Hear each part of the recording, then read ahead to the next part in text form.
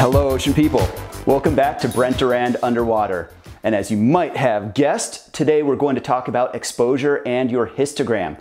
So we're going to talk about the relationship between the exposure settings with lots of tips for whether you're a beginner, an intermediate, or even an advanced shooter. We're going to talk about the exposures we'll use and the strategy for shooting macro, for shooting wide angle, and for shooting with constant and ambient light. Finally, we'll dive into the histogram and I'll show you how to use the histogram in order to properly gauge and properly measure the exposure you're seeing in your camera when you're shooting, but then also when you're editing. So let's dive in, let's hit it.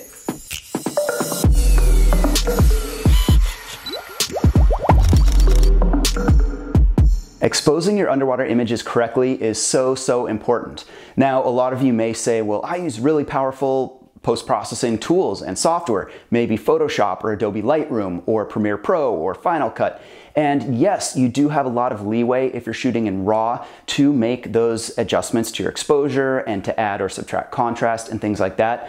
But if you're using that creative leeway just to adjust the basic exposure, you're missing out. If you have the exposure correct in camera when you're shooting, now you have the ability to really work on those contrasts. You have the ability to capture the color you want and the shadows you want in the scene, and you can use that editing capability to adjust those aspects versus trying to use the post-processing capabilities to save the footage. So I hope that makes sense. You know, my philosophy goes back to the film days, which is get it right in camera. The better you can shoot your image in camera, the better you're going to be able to edit it and the better results you're going to have overall. Now, of course, there's a few very specific shooting circumstances where you may want to underexpose or overexpose images, but you can't do that without the fundamental understanding of these settings and using the histogram.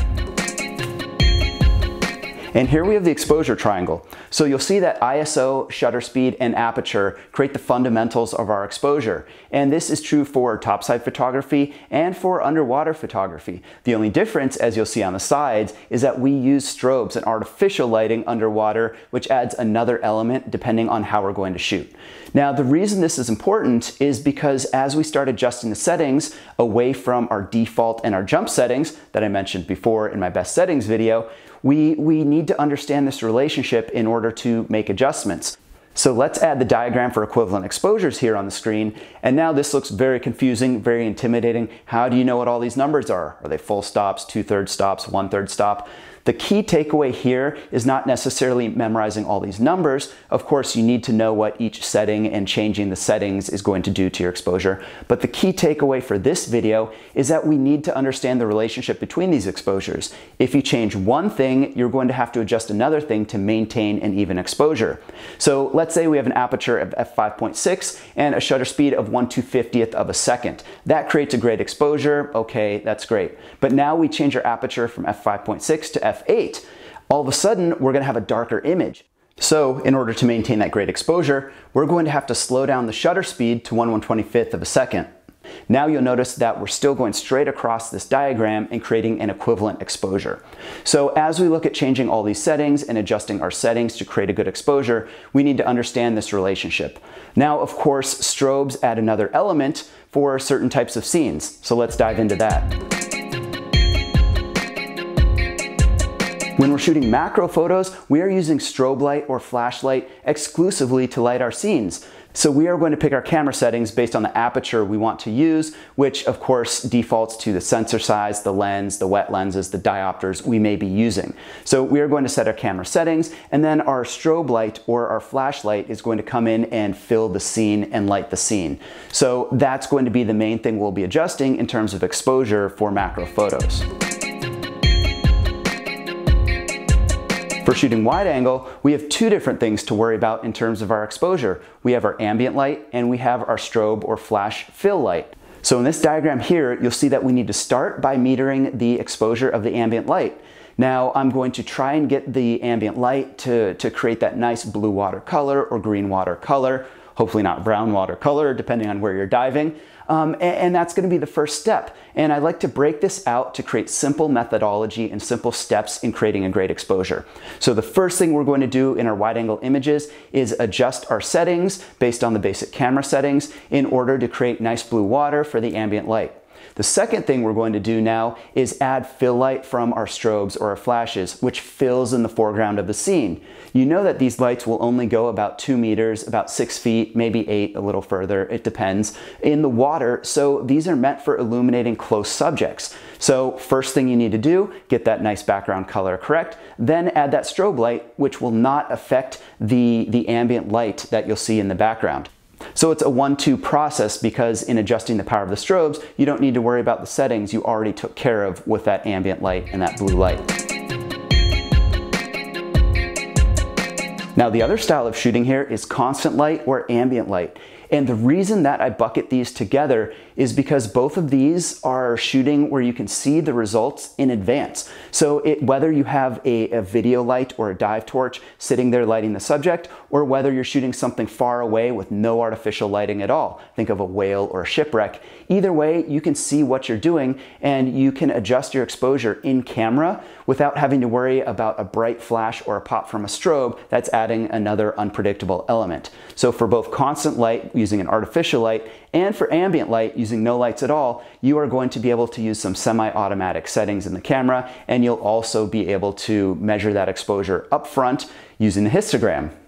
So if that's a bit intimidating, don't worry. Check out this video I made completely on constant light shooting and constant light camera settings. It will talk you through all of those different tips, tricks, and camera know-how.